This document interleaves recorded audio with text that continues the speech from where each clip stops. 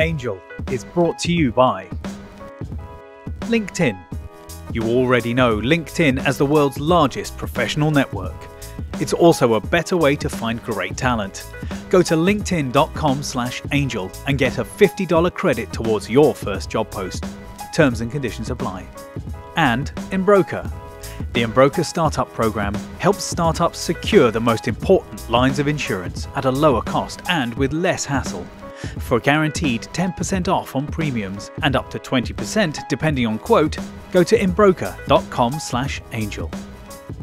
Hey everybody, welcome back to Season 3 of Angel, the podcast. Yes, this is the Angel podcast, which is a complement, an ongoing discussion for my book, Angel, which you may have read. If you haven't, where have you been? angelthebook.com, now in 3 or 4 languages, Japanese, Chinese, English, and about 7 more languages to go. If you want to hang out with me, Jason Calacanis, investor in 7 unicorns, the mother of all unicorns, you can come to angel.university. I'm going on tour to visit the East Coast, and then we're going to be doing Sydney in June. We're going to be doing Angel University, which is just a 5-hour course on angel investing for about 25 to 50 people in the room. Sometimes we go as high as 75, sometimes as low as just 20. And it's a great course. I teach it with my friend Mike Savino. And what we're trying to do is just explain to you early stage investing. It's something that is incredibly opaque, and you've probably been hit up many times by friends and family. Hey, invest in this company, meet this founder. What you have to realize is that if you're on the outside and you're seeing deal flow, in all likelihood, it's the deal flow that has been passed over by the top investors. In other words, you're investing in the anti-portfolio. That's why you need to get educated. That's why you need to read my book, which will cost you 10 or 20 bucks. If you don't like it, I'll give you your money back. You can send the book back. And you should come to the course and learn. And you should watch this free podcast. We've now done 2 seasons. This is our 3rd season. So we'll have 30 interviews for you to listen to from world-class investors. And today will be no different. Matt Ocko is somebody I've been watching and studying for decades here in Silicon Valley. He is the co-founder of Data Collective with Zach Bogue, who is Miss Marissa Mayer. For people who don't know, he is the husband of the famed Marissa Mayer, CEO of Yahoo. Welcome to the program, Matt Ocko. Thanks for having me, Jason. So just to give people a little bit of background, I know you've been doing this for 2-3 decades now. 25 years. 25 years of investing. Give us some broad strokes. How did you start in investing? And tell us the scope of your activities today. Okay. So I got my start because I worked with a friend on actually the precursor to Adobe Acrobat. So he and one friend wrote almost all of the technology that Adobe, what's the polite way of putting it, paid homage to in the development of Acrobat. And it turned out that his godfather and longtime family friend ran, I guess in today's dollars, nearly $1 billion evergreen fund. And he was looking for a young, crazy technologist to scout deals in Silicon Valley. And the only quid pro quo was that I had to live roughly half-time in Toronto, Canada in the early 90s. Wow. And so I had 2 cars, 2 places to live, 2 sets of furniture, 2 big screen TV indulgences, and no social life. So I was the loneliest investor that you could find. So you just had this like solo LP who just put you in business and said, "Hey, start making investments." Well, he was a fascinating guy. He was, I think, the secret model for the most interesting man in the world. On a lark, he walked naked and daubed with ritual paint into a cave in Western Africa with a tribal leader and walked out with $1 billion gold deal. He opened and backed the first McDonald's in Russia. He'd made and lost, I think, 3 or 4 $1 billion. Wait, what's the name of this guy? It's a guy named Ben Webster. Wow. Yeah. Just a brilliant, charismatic, lovely guy. Unfortunately, he passed from cancer in kind of the mid to late 90s. But it was essentially his money and a few select outside LPs, and he could do whatever he wanted, which was a fantastic way to start a career. Wow. So you get this mentorship. And then today, give us the scale of your operations. You invest in how many companies a year? What's your average check size, the range? And what do you look for? What is your thesis these days? So my life is split into my day job, which is DCVC. We're a deep tech focused fund. We're looking for technology that's powered by a unique algorithmic edge that has a massive CapEx and OpEx advantage against proprietary data in a scary, large industry, ideally disdained by others, that when it works, transforms or upends that industry. So deep tech. Deep tech. In difficult markets. In difficult markets. And the reason you want to go into difficult markets is what? Because most people would say, oh, music industry, oh, construction, oh, education, oh, healthcare, oh, the military. These are industries filled with incumbents and it's too slow. And you're saying you want to go into the slow, protected, moated, giant incumbent space, which sounds like a recipe for failure. It looks scary, but our job is to produce extraordinary alpha. Our LPs aren't happy unless our funds, in aggregate, are returning a minimum of 3 times cash on cash, and ideally 5, 6, 7, or better.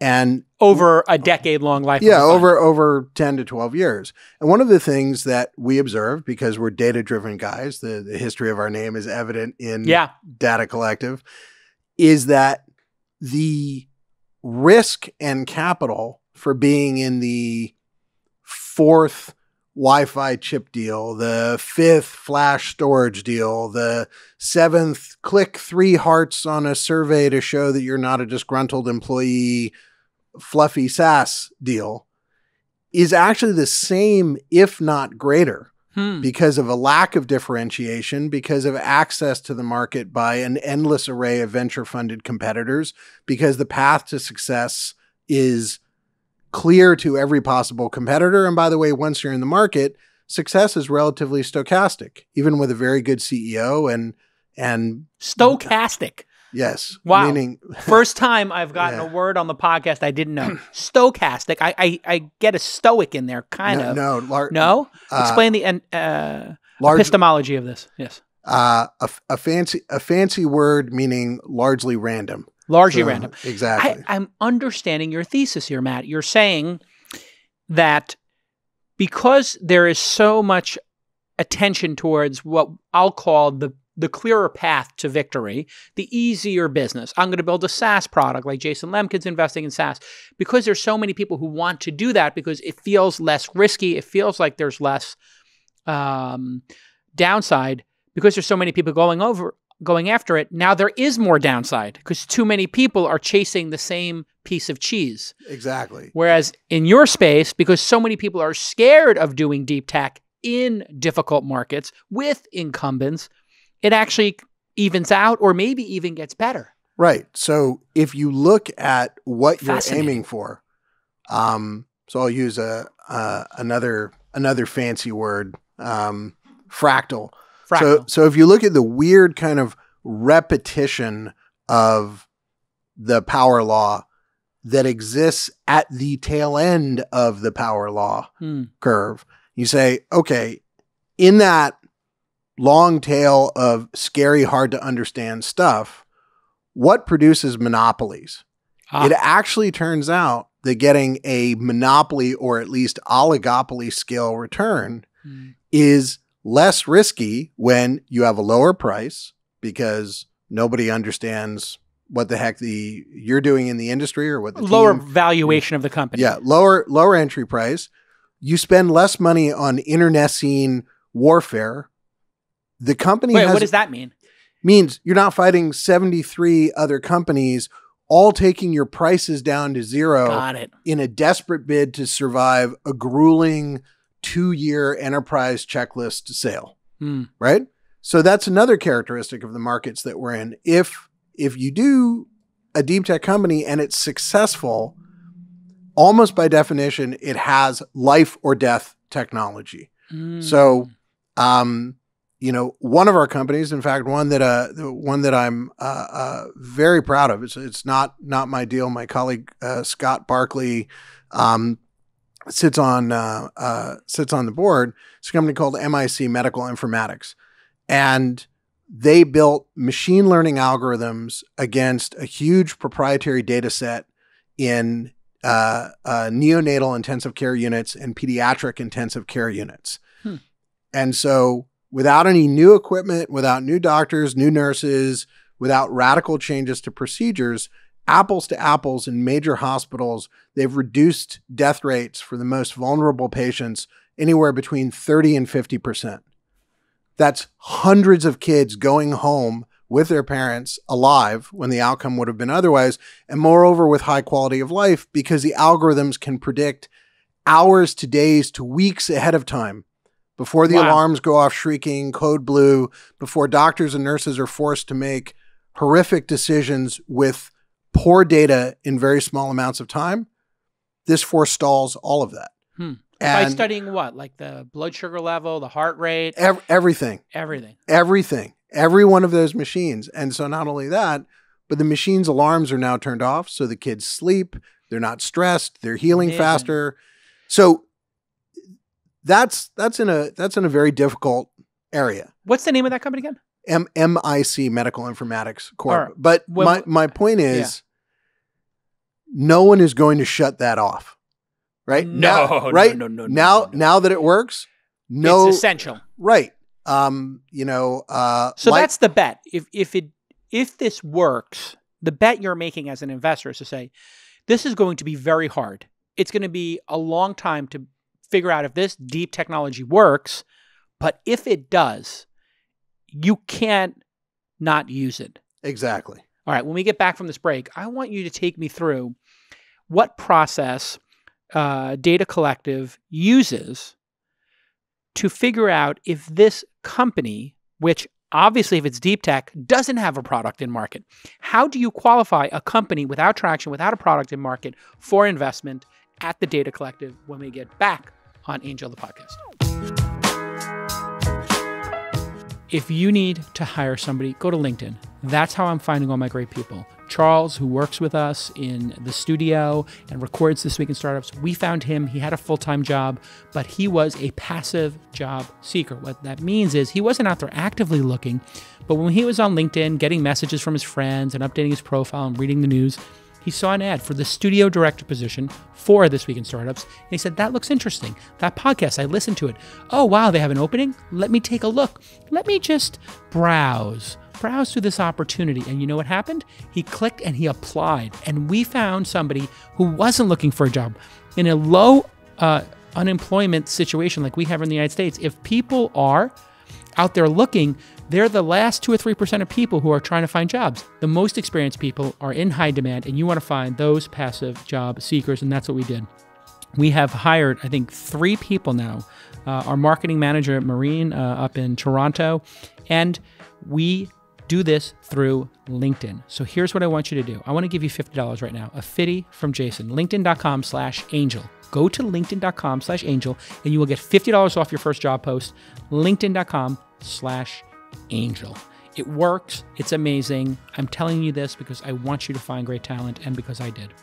Okay, let's get back to this amazing episode. Okay, welcome back to the front that is my podcasting career. On this podcast, I bring people who are smarter than me under the false pretense that they're going to be sharing with you, my audience, their insights, their information, and their wisdom.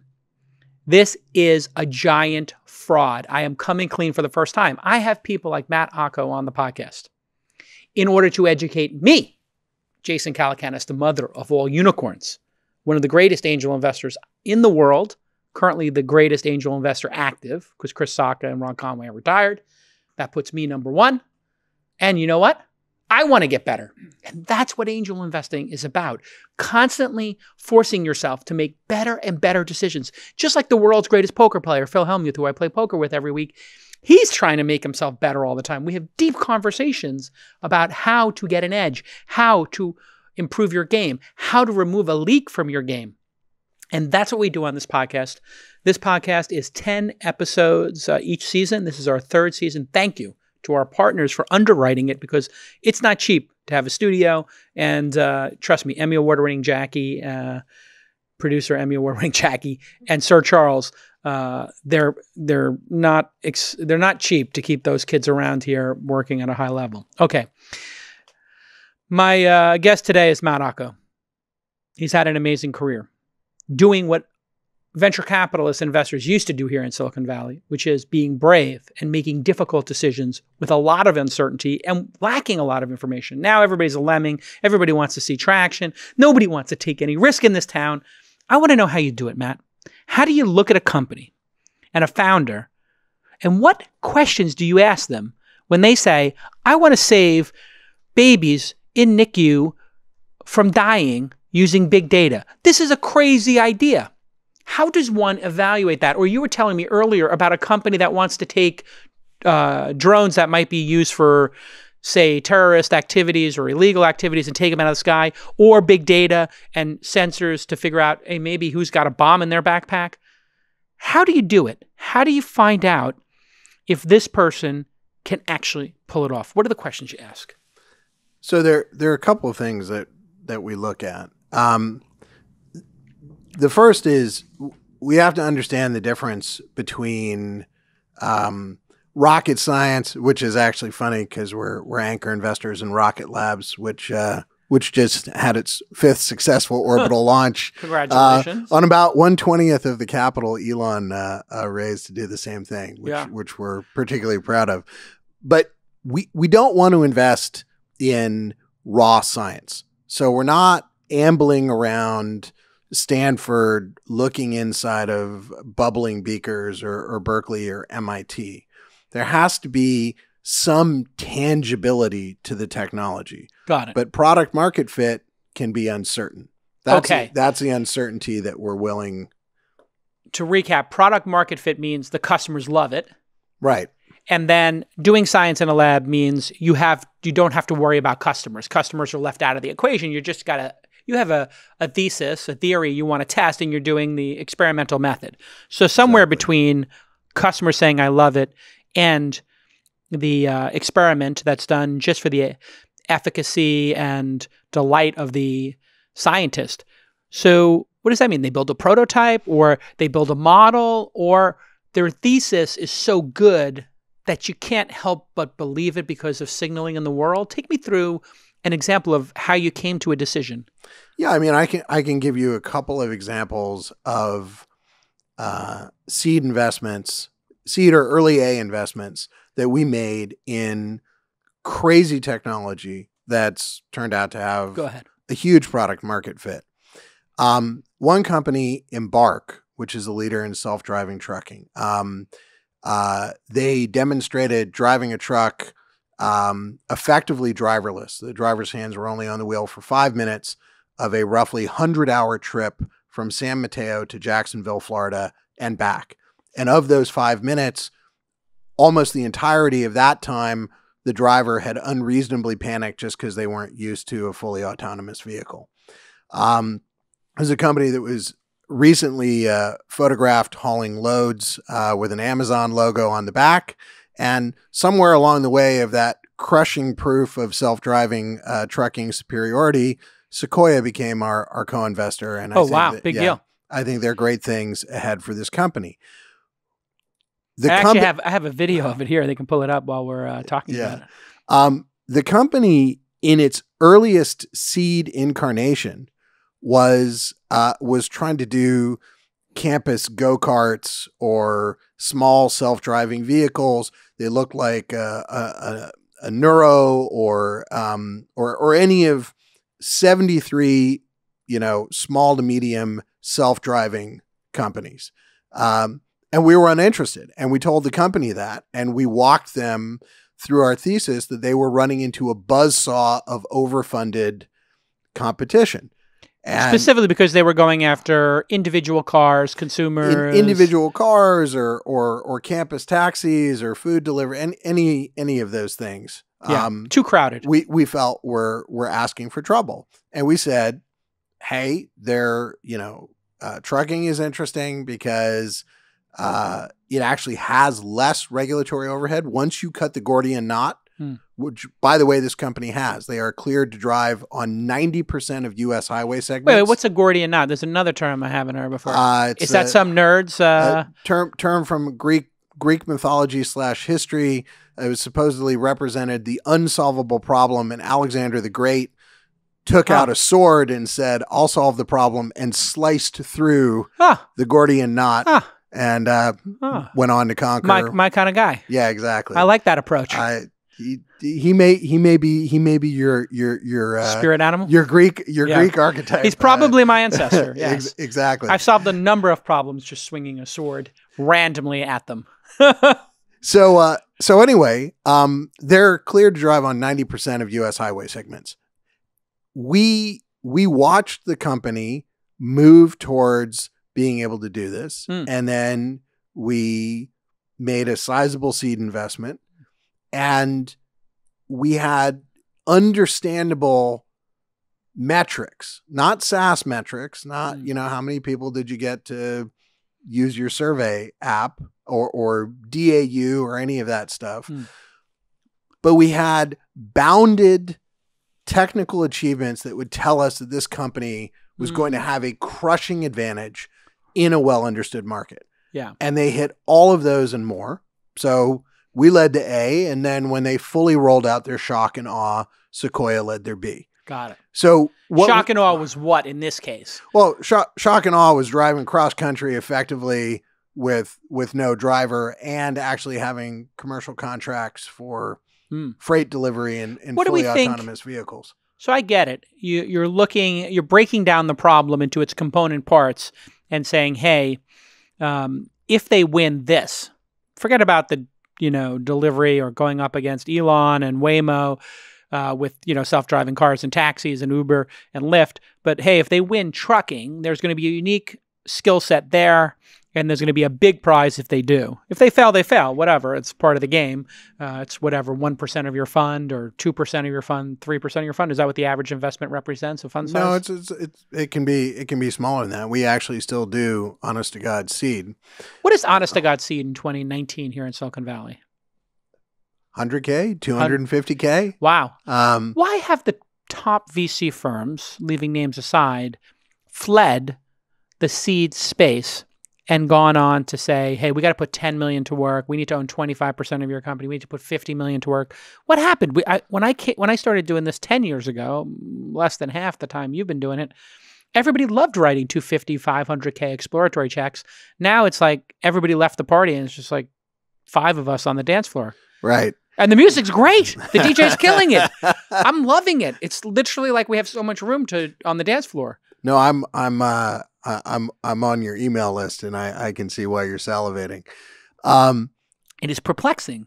So it is very labor intensive, and in fairness to our big brothers, I mean, it's ironic. Former contemporaries. Yeah. Well, it's ironic because we're tiptoeing towards managing a couple billion in AUM, but our bigger brothers are managing many times that. So yeah. We're still ironically very much the small kid on the block.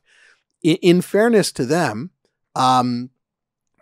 in more trafficked areas, there's also a signaling risk, ironically. You would think that with more people wanting to invest in SaaS or lightweight enterprise or consumer, that there would be less signaling risk.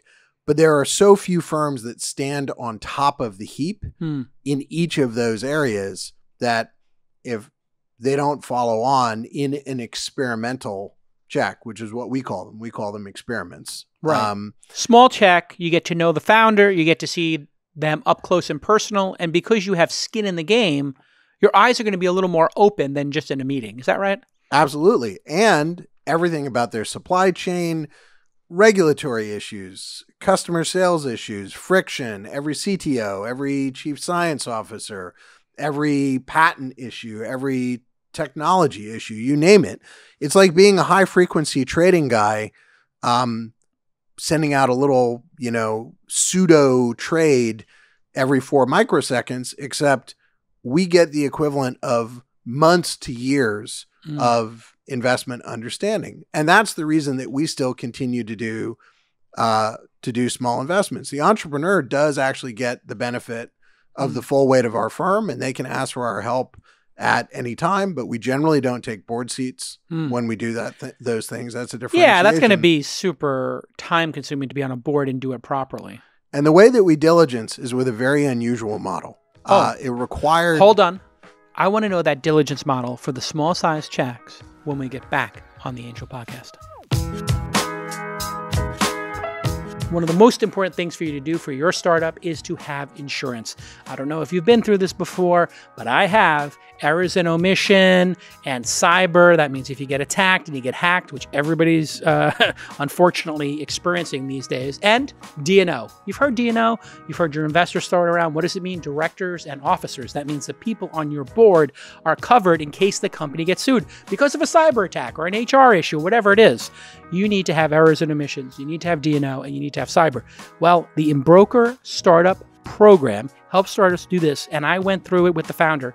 It is so easy. You just take a couple of minutes, you answer a couple of very easy-to-do questions, and you will get your insurance priced out immediately. You'll have access to 50 of the top carriers and Embroker's proprietary insurance policies. It's white glove service from expert brokers who specialize in high growth companies like yours. So you can instantly build your custom insurance right now, and you'll save up to 20% if you go to embroker.com/angel. That's EM and then the word broker, EMBROKER.com/angel. Embroker.com/angel. You need to get all this stuff dialed in. You need to do it right. Maybe you've been growing fast and you didn't get this set up because you're too busy. Well, it's time to take a pause and go to embroker.com/angel. Get that cyber insurance going. Hey, they even do things like cannabis and other insurance. Go to their website. You'll see it all at embroker.com/angel. Instantly buy that D&O, E&O, cyber coverage in minutes, not weeks. That's the big thing here. Not only are you going to save money with Embroker, but you're going to save weeks and months of nonsense waiting for brokers to call you back and give you a quote, and they probably bait and switch you and charge you too much. So use embroker.com/angel. My good friend, Matt Ocko. I consider us friends. Absolutely. We've known each other for the better part of 20 years, man. We like each other. Yes. We like each other. We talk. Indeed. We've seen a couple movies together. Indeed. We've wandered the streets of New York. Wandered the streets. I mean, we like each other. I think, why do we like each other? What is it? Are you an East Coaster? What is it? We're just candid, no bullshit people? What is it? Born and raised on the East Coast. Low tolerance for politics. And nonsense. Yes. You and I get along on that. And we're going to talk about politics in the third segment. Hold on to because it does relate, because our industry is being looked at through the lens of politics. But you said you have a framework for how to cut those 100K, 250K, very difficult checks. This is sometimes the hardest check to write because you have the least information, but you're also on the hook for now being connected to that person as an investor. Yep. Why is that a big deal for investors like us? Well, so let's start out with the issue of diligence, right? It's very easy if you're doing 250K checks to just throw spaghetti against the wall. And as you know, the statistics actually don't work in an investor's favor. No, spray and pray does not work. Exactly. So in as an isolated investment thesis. Exactly. So when we built our firm, we realized that we actually had to do real diligence on even the smallest checks. So what we did was we surrendered a significant portion of our carry to folks that we call equity partners. Got it. These are world-class CTOs, chief science officers, Nobel Prize shortlisters, heads of entire university departments, 3-4 times successful entrepreneurs. We have 70 of them across our firm with real carry. They are not venture partners. They don't fight each other over specific deals. Ah. It is one for all for one. And for the billionaires among them, the act of respect, of actually giving them carry instead of a disdainful bottle of Burgundy after they helped with something all the way through IPO, resulted in a lot of loyalty. What is it, like half your carry you give them, a third? Or? In our very first fund, it was close to half. Wow. And even in our larger funds, it's still a sizable handful of points. Now, do they get it individually, or they each get 1/70th of that pool? Because it sounds like a scout program, which I was obviously the first Sequoia scout, famously. Or not so famously, depending on how you look at history. Should be famously. I feel it should be famous considering the numbers I put up. But I guess to people watching this, maybe it doesn't seem like actual legitimate fame. But for me, it is. Fair point. Do they split it evenly, or do they get like the juice themselves, or is there a pool, or both? They're two tiers. There's no political games. And of the sizable chunk that's allocated to them, everybody participates in either one or the other of the two tiers. Great. Effectively pro rata. It's really interesting because in the Sequoia investments, Sam did Stripe, Sam Altman, and I did Uber and DataStax and Thumbtack. And there are people who were part of that first 20 scout group who did either no investments or one. Right. And they will wind up making 6 to 7 figures in co-carry because they put a little 5% pool on the side of a shared pool. So I'll get 5% of, Sam's carry for Stripe, and everybody will get 5% of my Uber, DataStax, and Thumbtack, which is quite meaningful. Yes. So this has resulted in you using them as a lens, these experts, and you pick them based on historical relationships, or did you actually go out and scouts, as it were? Both. So it's accreted credibility and relationship with world-class experts, which is why it's very hard for a very young fund or a fund of very young people to do this, because they don't have 20-year relationships with world-class experts generally. But we also do look for people on a kind of deliberate basis to enhance this group. We're not churning and burning people. They're very loyal to us. We're very loyal to them.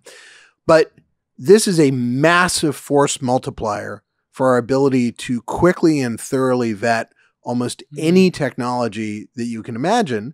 And also, even the professors have done at least 1, 2, sometimes 3 or more companies. So they're also good judges of people. All of these people are high IQ. So it's almost like high EQ. EQ, yeah. Yeah.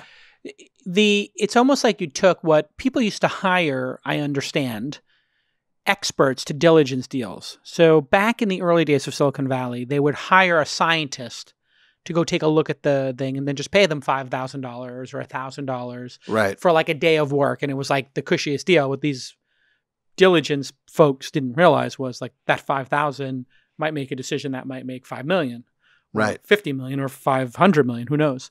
Do people still hire diligence experts like that? Does that exist in Silicon Valley? Have you ever heard of it? And did you see it when you were earlier in your career? Yeah, I mean, it was something that large funds did as part of a diligence checklist, and some still do. In the same way that we don't believe that it's wise to have a segregated seed fund because of the intellectual and communication barriers between the people who bury themselves in that for a living and then the people who run the next stack of capital. We also don't believe that you should outsource a ton of your diligence to outside experts, which is why we created this. Why not? You don't get accreted knowledge. You don't get historical. You don't get institutional memory, I think is the phrase that I'm looking for. But also, almost everybody, in fact, I would argue everybody in our firm is a nerd. We're, we don't own sports teams or multiple Ferraris or, small fleets of planes or anything like that. Lots of Teslas, I'm assuming. Yeah. One, mine, Elise. And we don't we're really very boring people. Hmm. We build deep tech companies. We have our spouses or significant others, our kids, where that applies, and a small circle of close friends.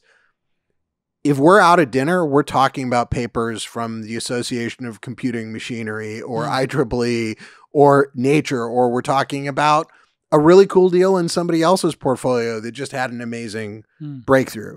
And so that inner nerd flywheel is massively amplified by the equity partner nerd flywheel. They inform each other, they support each other, and we accrete knowledge. And this kind of virtuous spiral, self-sustaining competitive advantage, is also what we look for in these deep tech companies. Fascinating. So you've modeled your firm after a deep tech company in that the capital and the innovation and all that knowledge just feeds back into it. So having the diligence in-house, having these scouts, you call them Equity partners who are deep tech.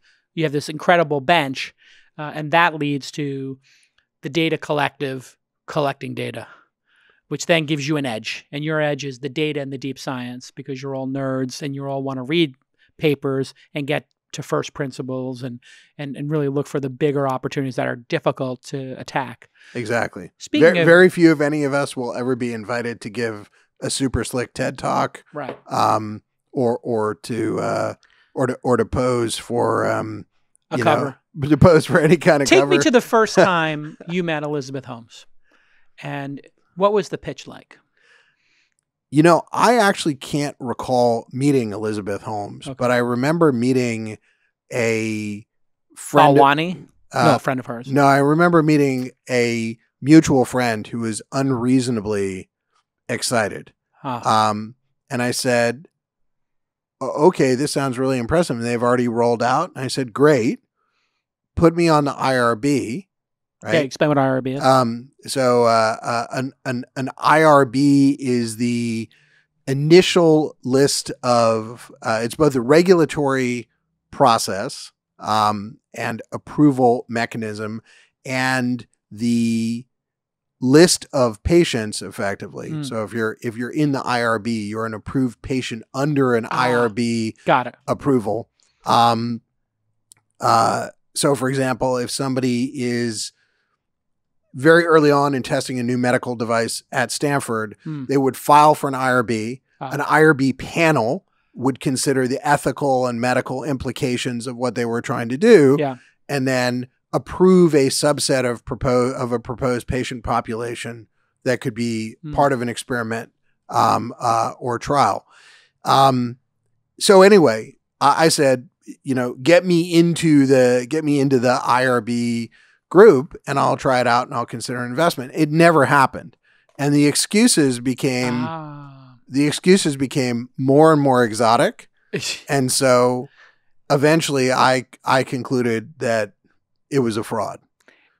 The other thing is, everybody from phlebotomists at LabCorp that I just kind of randomly asked about it when I was getting a physical, to distinguished scientists at Stanford and MIT and Caltech and Berkeley and whatnot, said it probably is physically impossible with any set of technology available in the next 20 years to extract that volume of information and to perform that many tests that accurately on that small a volume of blood.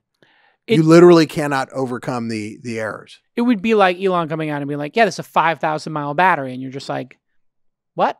5,000 miles? Wasn't the last one like 150? Like, how did we make that crazy step function? Did you like build a fusion engine, or did you 100x solar panels and put them on the roof? Like, it doesn't make any sense. And people still fell for it. What's the lesson there in the Theranos debacle? What, you didn't fall for it. None of the other VCs of note in Silicon Valley did, to be honest. Like, I know many VCs who they weren't able to see the core technology, and they were like, sign an NDA, and it was so stealthy. Everybody was just like, oh, this is probably not real. We all ran. Everybody in Silicon Valley ran. It looks like a Silicon Valley disaster story, but it's not. It's not a Silicon Valley disaster story. It is a it is more like the female version of the talented Mr. Ripley. It is a nice blonde white girl. Yeah. And it's important to note, if she were a woman of color, or openly gay, it is highly unlikely that she would have been given the endless courtesies and credulity that was necessary for her to perform this scam. So this is a nice lily white girl from a quote unquote good family, right, who scammed a bunch of even wealthier people, dipshits, who are not even in the tech business. But it's literally like some genteel, Newport, Rhode Island scam. It's a grifter. Yes. These are grifters. It's what people don't realize. Like they look at it as like the example of Silicon Valley gone awry and Silicon Valley eating itself, or it's literally a grifter with a Svengali lover, this Balwani guy who was her lover. Yep. People forget. Like, it's even more debaucherous and insane. And creepy. When her number two is her lover, and they're both on the board, and the board doesn't know that the two of them are in a relationship. And that is critically important disclosure, because they're obviously, as significant others at the time, going to behave in a certain way.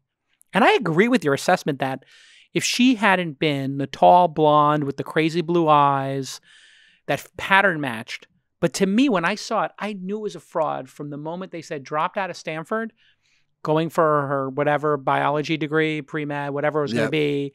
And I just thought to myself, oh, I would not want my pilot or my brain surgeon to drop out of school. Right. But I have no problem with you building a web app because you dropped out of school and they were teaching you Fortran and Pascal in college. And you just thought, you know what, I should learn CSS and JavaScript and whatever. Like, that totally makes sense.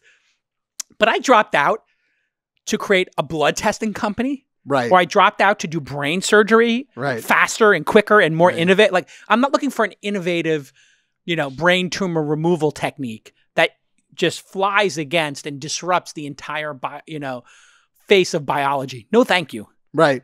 Right. What have you passed on that has the anti-portfolio paying its time?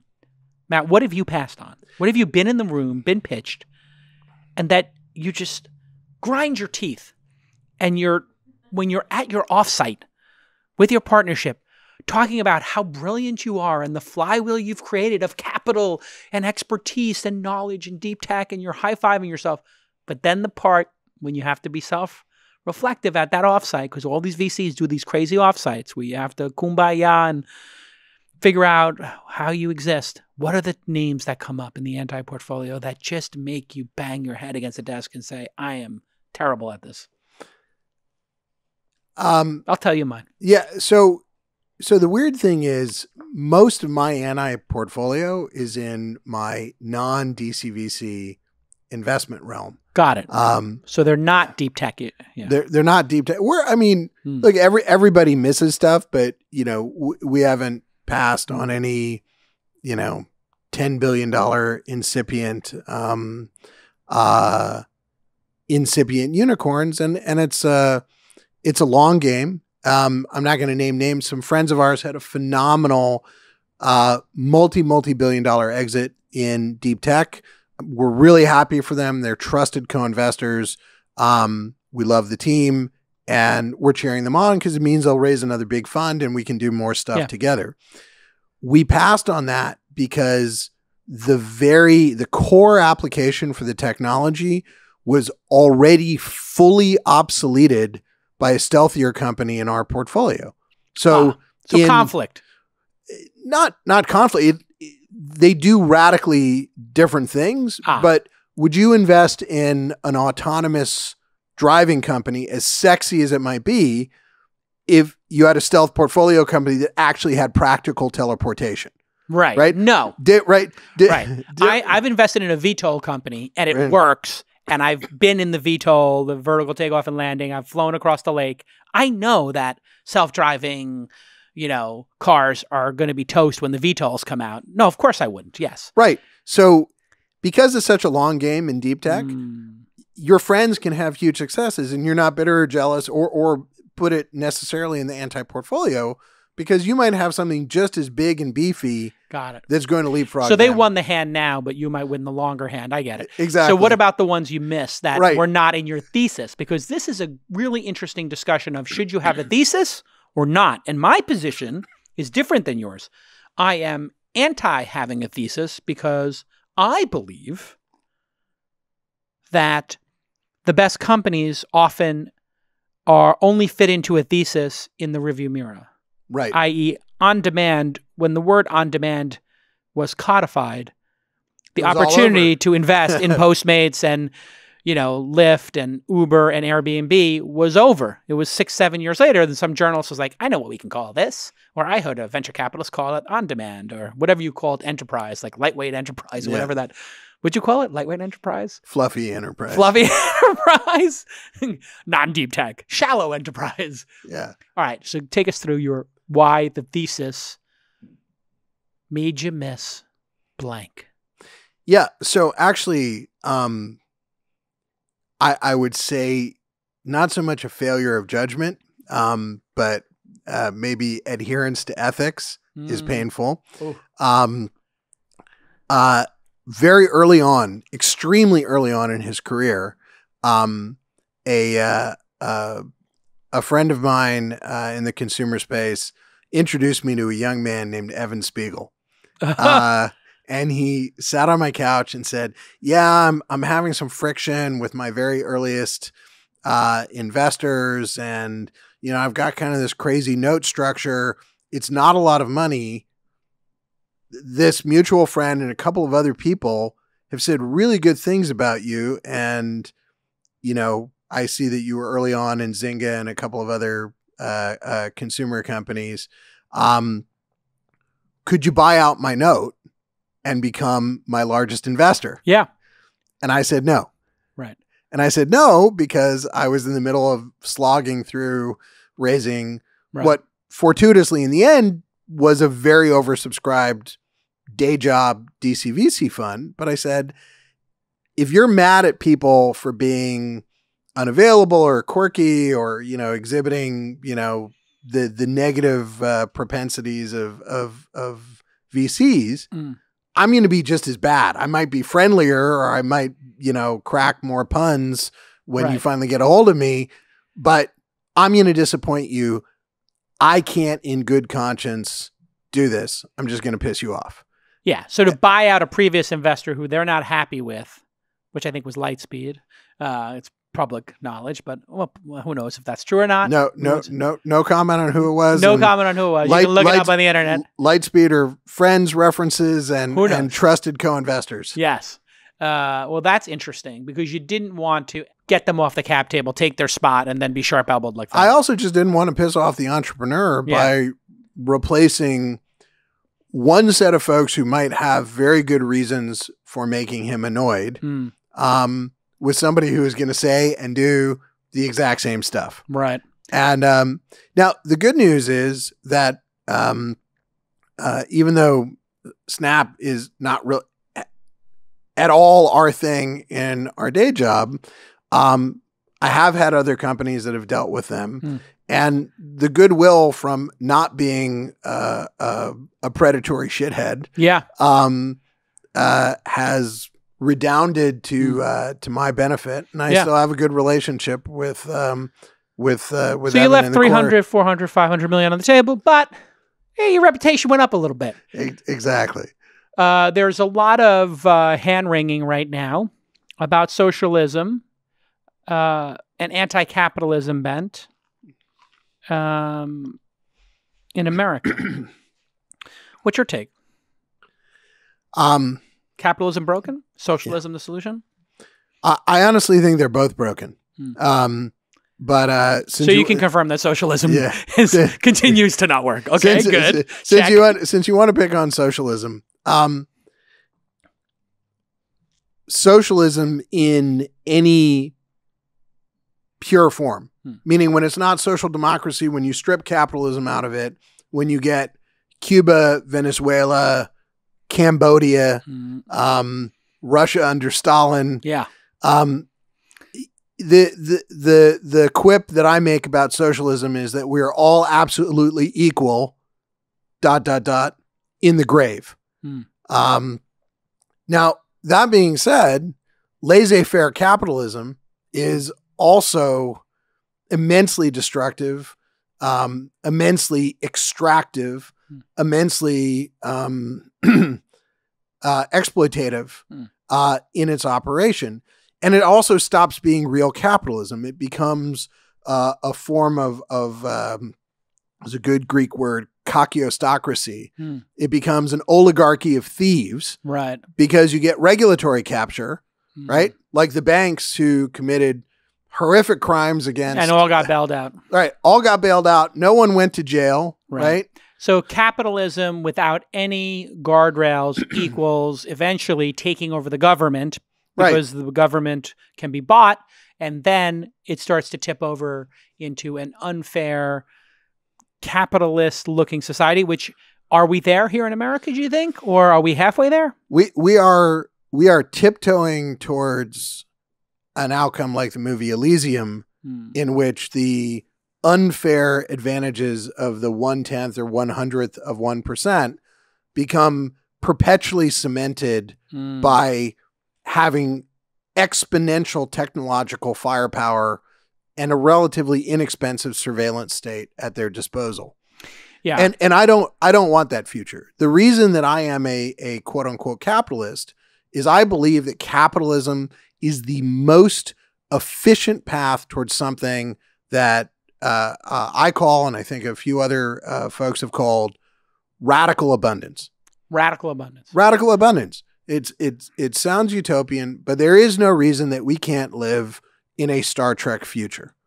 Ultimately, capitalism wants to drive stuff towards a stable cost. Why shouldn't the stable cost of a safe society, enough to eat, equality of opportunity in education, in finance, in housing, be near zero? Yeah. It's not like there's a shortage of atoms in the universe. Yeah. It's not like there's a shortage of energy in the universe. See, and if those two are your inputs to almost everything that I described, why shouldn't it be frickin' free? It should be, because when you think about it, when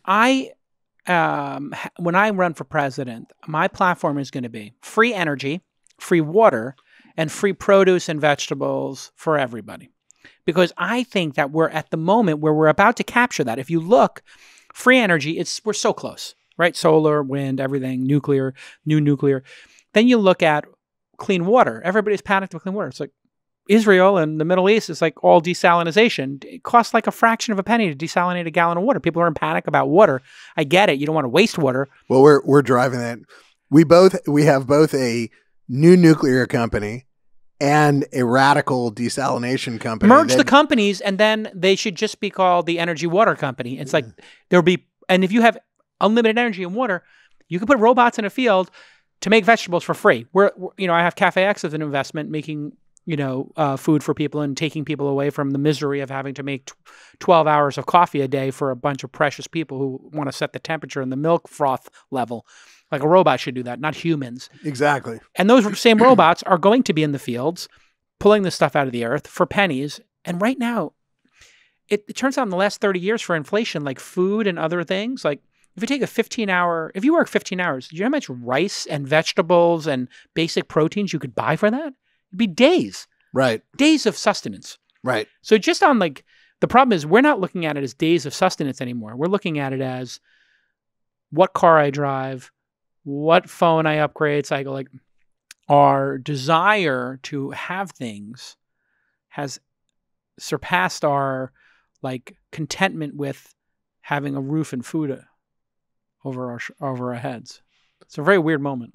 I agree. And again, if you look at what we're up to, yeah, we have a company that has demonstrated it can annihilate the $212 billion chemical fertilizer industry.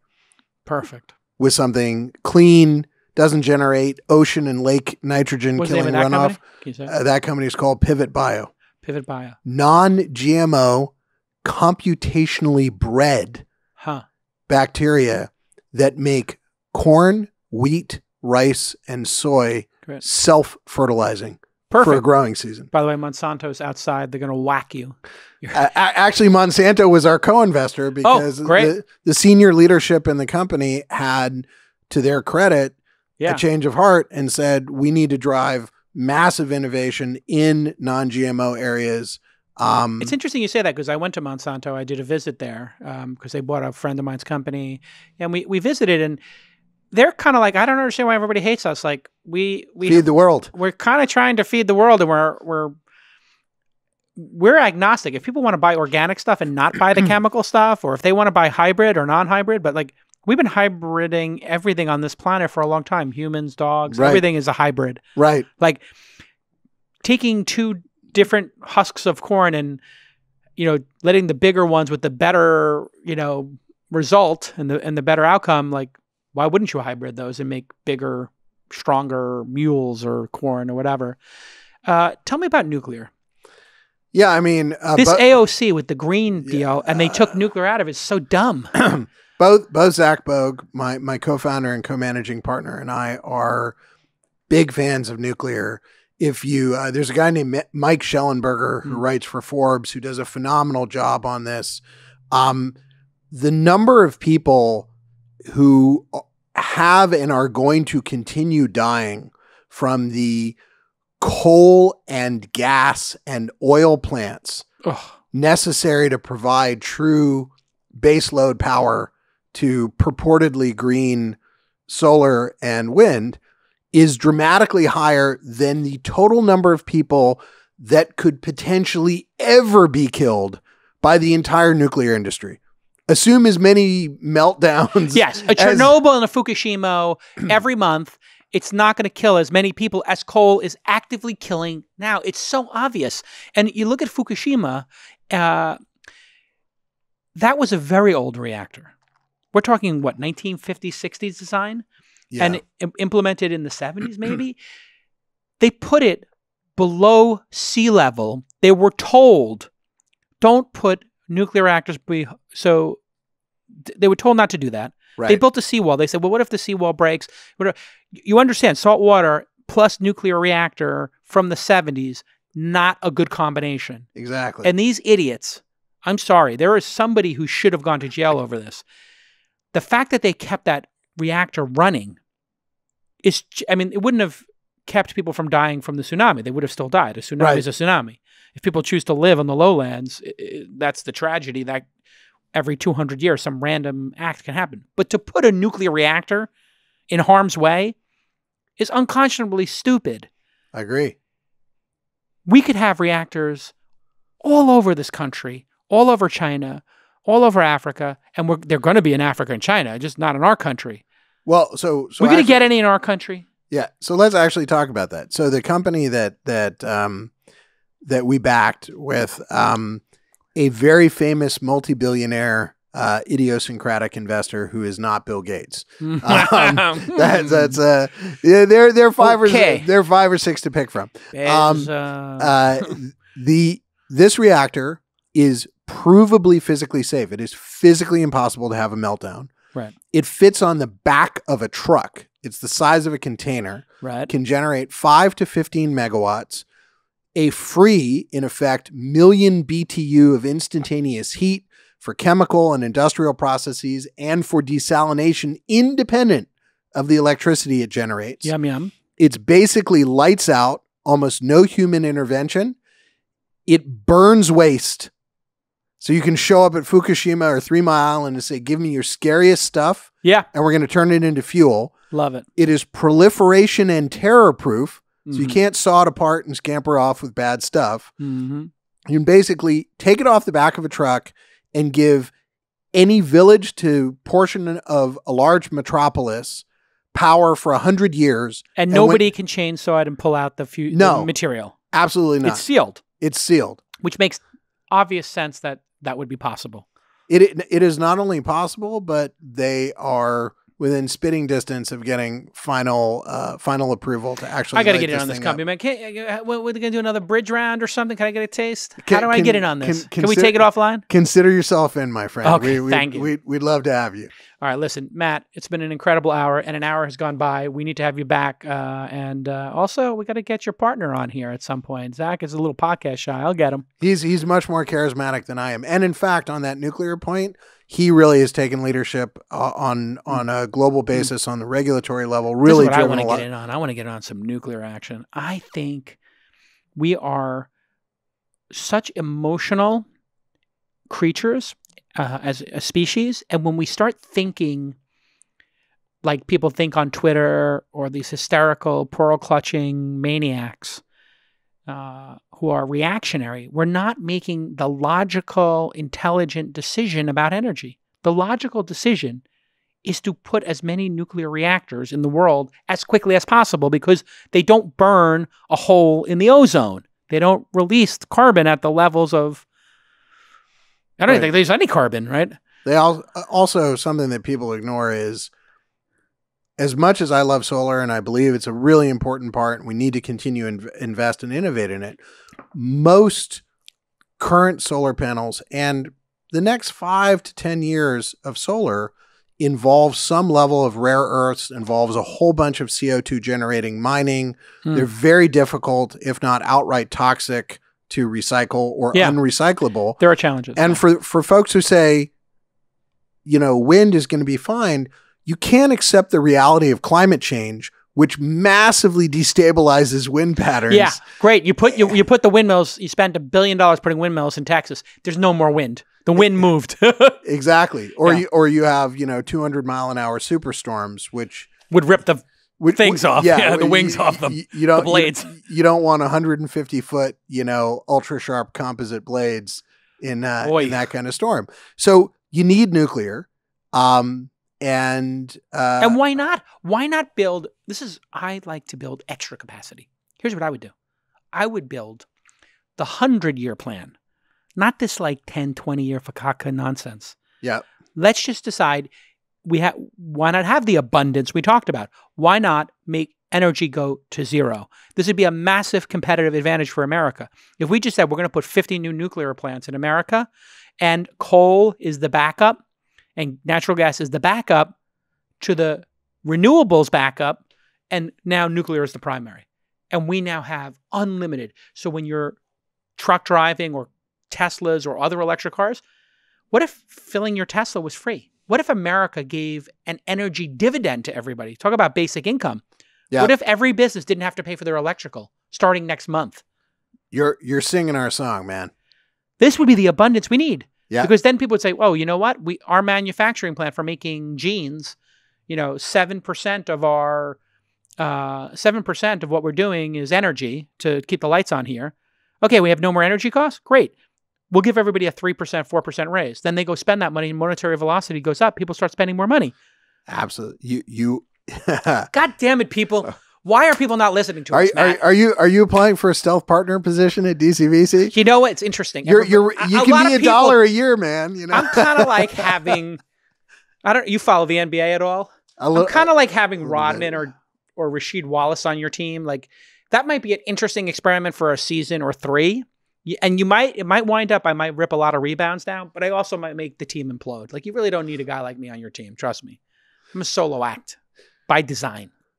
We'll talk to you about signing up as an equity partner. Sounds good. All right. Everybody follow Matt Ocko. Ocko or Ocko? Ocko. Ocko. Yeah. O-C-K-O. Ocko.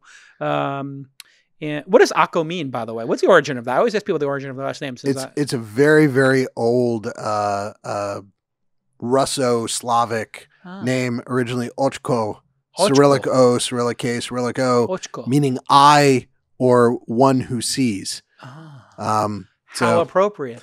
Yeah, lot of weird history behind the name. The weirdest one, I'll leave you with this. The Archbishop of Prague was Jan Ocko. And my dad, Dr. Jonathan Ocko, used to be in Prague on business and try to get a restaurant reservation. And he spoke a little bit of Russian / Czech / Slavic. And they would say, oh yes, it'd be lovely to see you at this, nice little bistro tonight. And they'd say, what's your name? And he would say appropriately in Slavic, Jan Ocko. And they'd hang up on him. Yeah. Hilarious.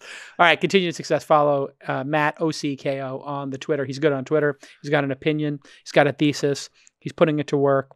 Congratulations to your LPs. Maybe I can sneak in and be a little mini LP here. All right. We'll see you next time on Angel, the podcast. You can visit angelpodcast.com. And if you write a review, that's awesome for our ratings. If you spread the word and just email this link, you watch this podcast, you got a ton of value, you made it to the end. Do me a favor. Just say to like 10 other founders, 10 other angel investors, 10 other VCs, just forward the link and say, great interview. J. Cal and Matt, what more do you need to know? All right. We'll see you next time. Bye-bye.